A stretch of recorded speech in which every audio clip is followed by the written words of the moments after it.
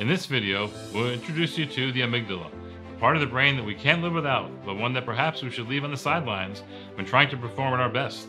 Stay tuned and we'll show you why, and more importantly, how.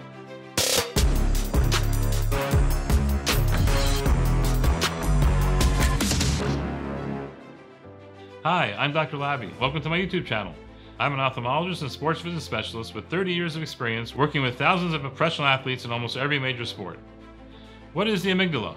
Well, it's in fact a small pair of structures just below the center of our brain, behind the hypothalamus and near the pituitary gland, that's critical to emotion and to our fight or flight reaction, and plays a role in conscious and unconscious vision.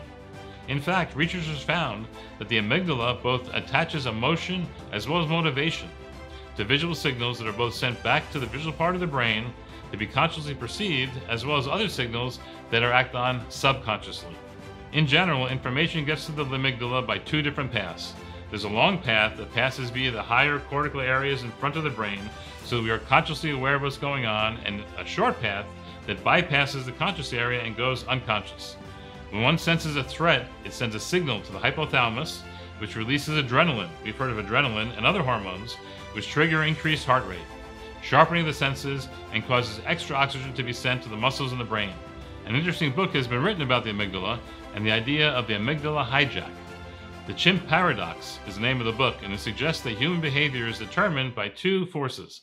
There's a human force of reasoning, being rational, consciously considering everything, and then there's a chimp force, which is driven by emotion and behavior, which has been termed the amygdala hijacker, since it causes the otherwise reasonable person to do unreasonable things.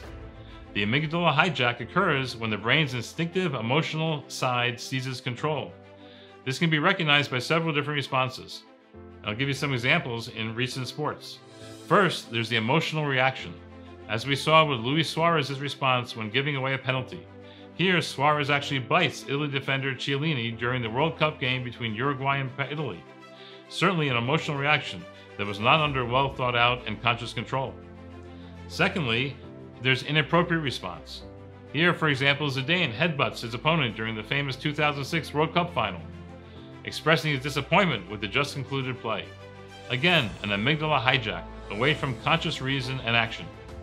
And finally, there's the ultimate feeling of regret, of being sorry for what you did, as Ben Flower found after striking an opposing player completely unconscious as he lies sprawled on the ground during the 2014 rugby finals at Old Trafford.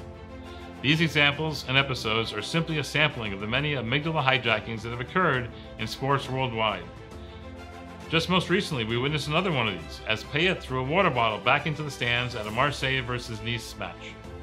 Most importantly, how can we deactivate this amygdala and restore the normal balance to our visual, perception, and decision-making systems? How can we restore balance and make maximal use of our visual motor system for success? If we're not headbutting, biting, or punching.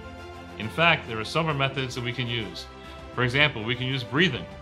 We can slow down and try to focus our thoughts, naming emotions as they are felt, all of which will allow that long route via the prefrontal cortex to regain the human control. One can even use the 6-second rule, which suggests that it can take up to 6 seconds for those chemical substances which are released in our brain that created the chaos in the first place to dissipate and go away. In fact, research shows that eye movement also can deactivate the amygdala. In fact, moving our eyes left and right as we walk forward can deactivate that amygdala. How does this work? Well, basically it shows the brain that there's no threat, which allows the amygdala to rest. Also, research has shown that the amygdala is activated by eye contact with others. Perhaps maybe it's best for athletes not to make eye contact with their opponents when trying to perform at their best. Well, there you have it. Perhaps an explanation for some of the bad behavior we've seen in sports recently, as well as how it may affect your play, and most importantly, when we start feeling that there's an amygdala hijack coming, what we can do to stop it, get back to that sweet spot of seeing, reacting, and winning.